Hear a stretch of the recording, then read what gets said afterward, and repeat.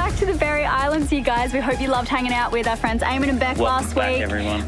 But this week it's just us again. I gotta drop my man David off at the beach, then I need you to come spearfishing with me, and then again, this always happens, there's some bad weather coming. Yeah, Riley's in need of a hunting companion. We're gonna go before this weather really picks up.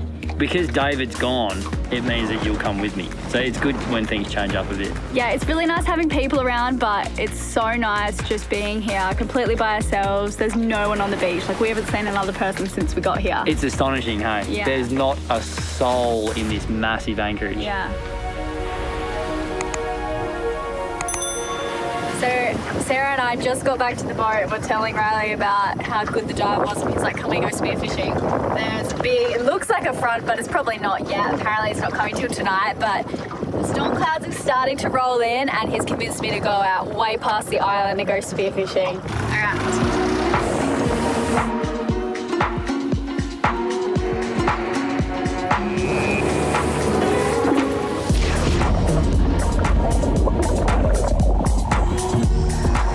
I'm actually not diving with fins because my fins have been hurting me the past couple of dives because I haven't been diving in so long. So I'm barefoot and dragging the dinghy barefoot. Riley's just found a good spot, so he got me to jump back in the boat and throw out the anchor. I'm gonna jump in the water and watch him.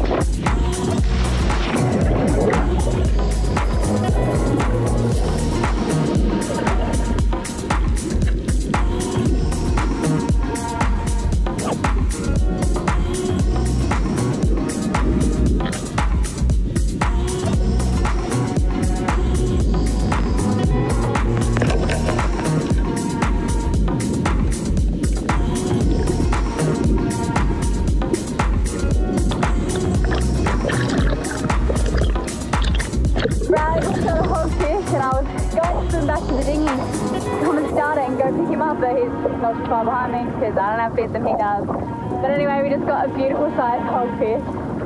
He's going to be happy about that. And I just got chased by a barracuda all the way back to the dinghy. I was so freaked out. Occasionally a barracuda will chase me. I actually had one nipping at my fins once. Only once, but it was very frightening, and from that I'm scarred. Woohoo!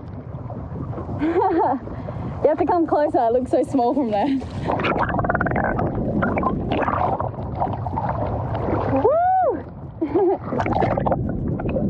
Hogfish again. Pretty prized fish here in the Bahamas, so I'm very, very happy about that. It came from another patch of coral over to check out where we were, and I swam down, and they're fairly tame. I held and held until I got the perfect shot, managed to stone it. What does stone it mean for those who aren't spear fishermen? Instant kill. Yeah, they don't even flop around. Yeah, it's a big day. I've missed this so much.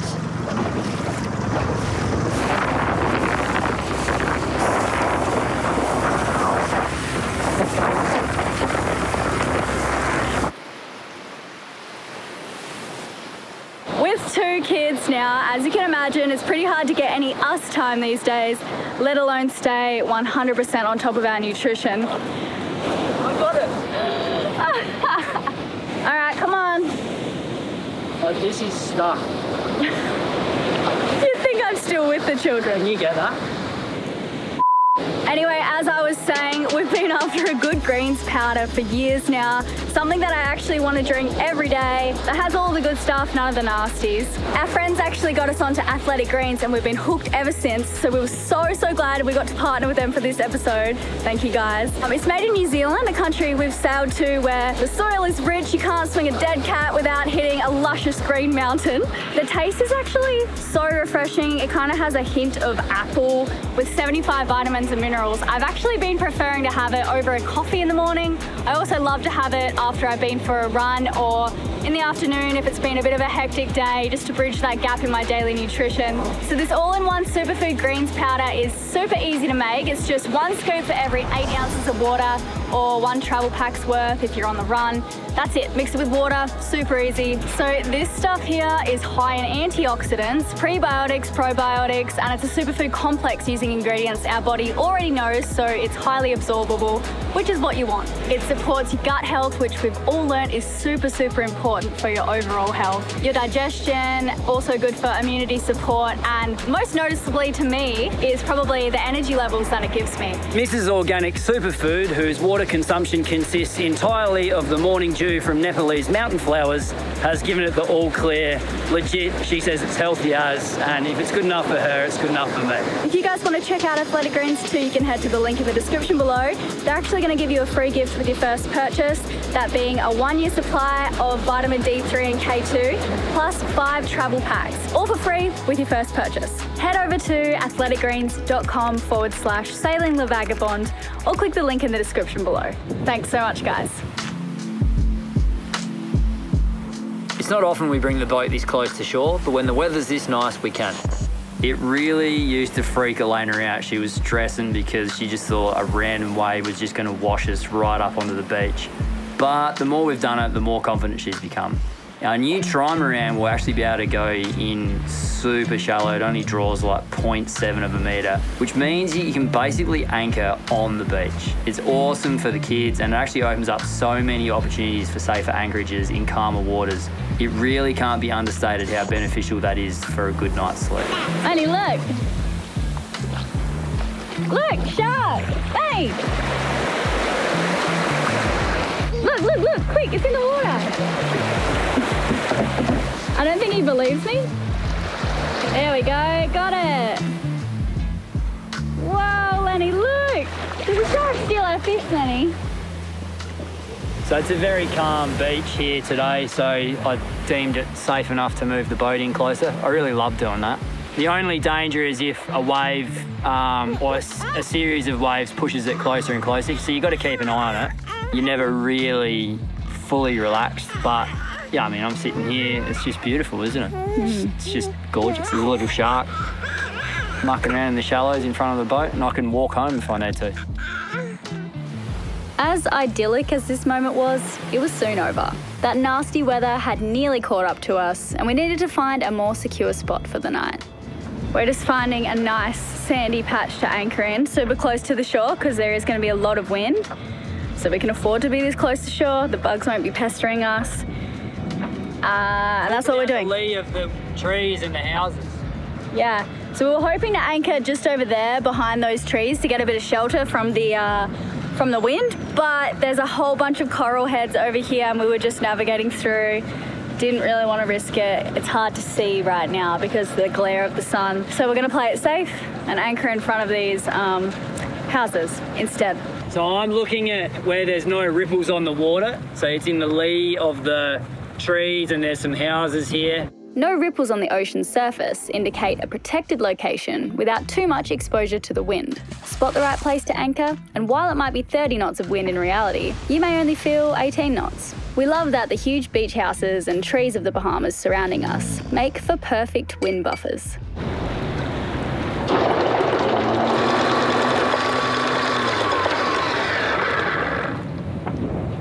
Okay, well that was quite hectic. We did it. What are we doing? I'm just eating right now. Sarah, what are we doing? We're heading to the beach to go cook this beautiful fish that Riley got this morning. Lenny's grumpy because I wouldn't let him have my new protein bar. Not a Mars bar, it's a protein bar.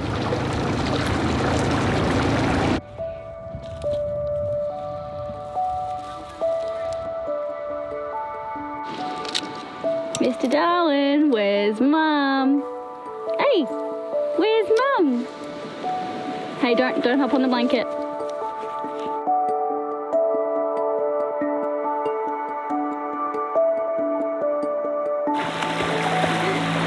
Whoa, Lenny!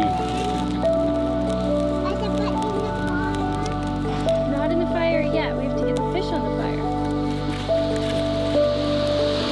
So we've cooked a lot of fish on the fire before. Jobfish, grouper, snappers.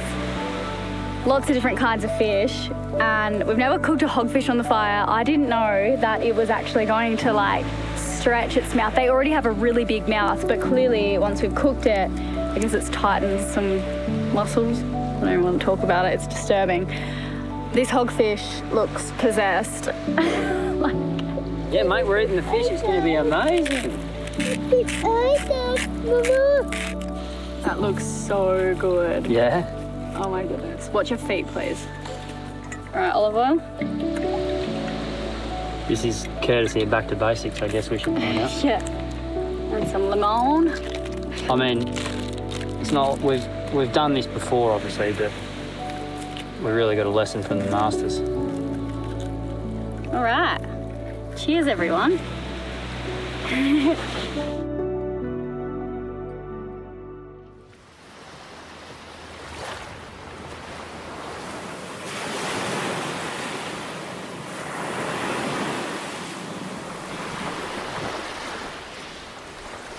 My morning jog on the beach came to a halt when some more nasty weather came in. It was a really dark, ominous-looking cloud. We got to beat this thunder.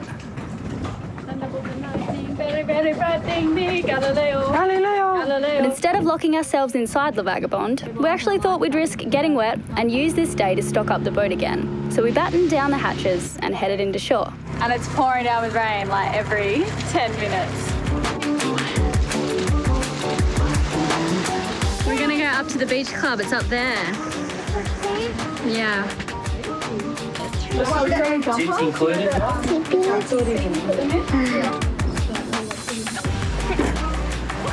That's mine.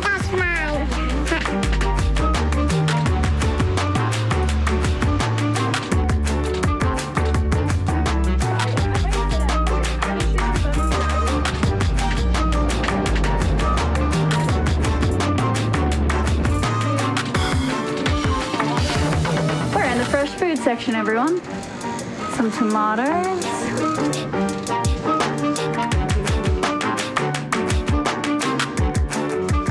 You want to take the GoPro, do you? I want to take the GoPro. What's that? What's that? That's Mum and Lenny. And Lenny. Say hello.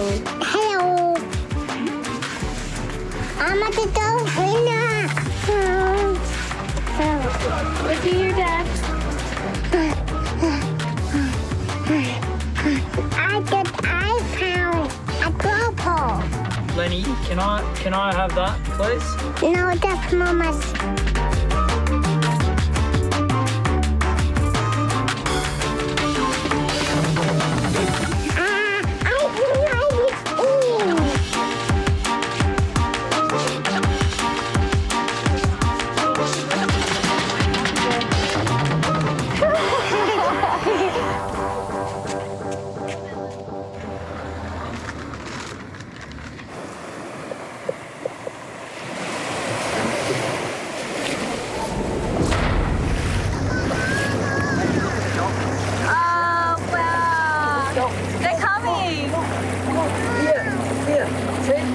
They're like. They're just there, babe.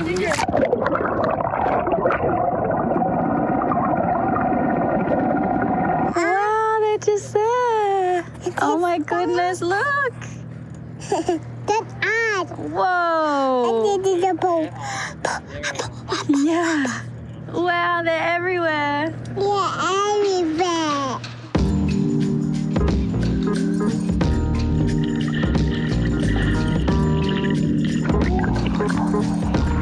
The friendly dolphins were soon replaced with a curious shark, which cut Lenny's swimming lesson short. Whenever a shark comes to the back of the boat, we make sure Lenny hops out. The jumping, splashing, and tiny limbs from the perspective of an inquisitive little shark might be a little too appealing.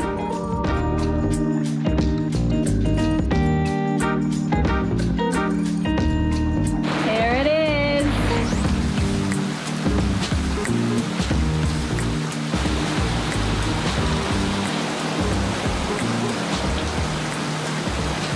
Look at that, would ya?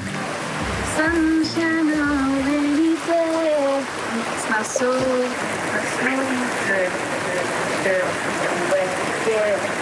Do you remember that song? Yeah.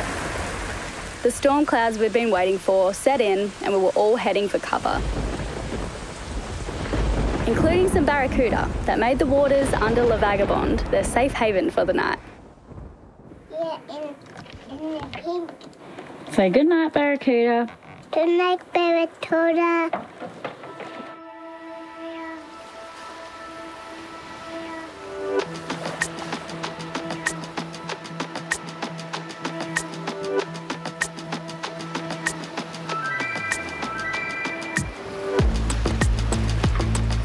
Great Harbour Quay has been great.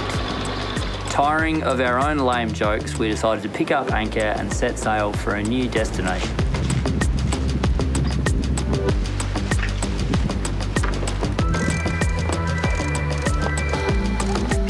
About to drop, and we don't have a mainsail up today just because we wanted to take it easy. And we are going through really shallow parts. We wanted to say a huge thanks again to Doyle Sails for partnering with us now and on our new boat. We cannot wait to see our new slick sails on the trimaran. While we're on the subject actually, along with Doyle Sails and Ocean Vault, B&G are also going to be partnering with us on the new Tri, and we wanted to share with you Riley's review on our B&G equipment. The B&G autopilot is phenomenal. We went across the entire North Atlantic with it. We had it on the whole time. One really good moment was when it was blowing 50 knots. I was outside, there was ice on the roof, there was just ice and snow everywhere, all over the place. And it was freezing and I was outside on the helm and I put the autopilot on. It was doing a better job than I was and regularly does. There's an anchor alarm. You hit a couple of buttons, it's very simple. And if you drift outside of your radius, which you shouldn't if you anchor properly, but it's good to know that an alarm will go off and let you know that you've drifted outside of your radius.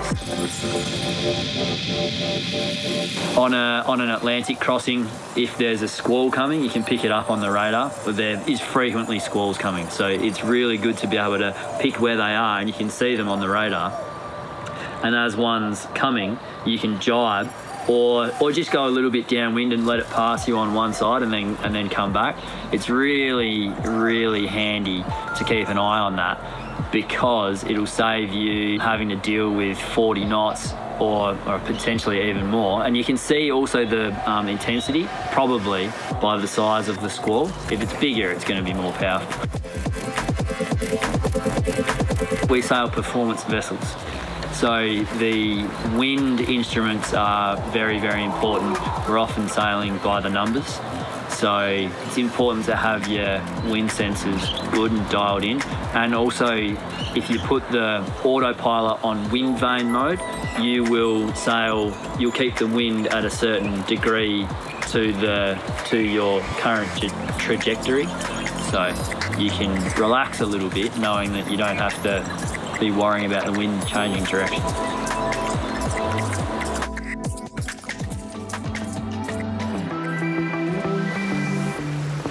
Join us next week as we arrive at the Blue Hole. Sarah really makes us laugh as she takes the leap.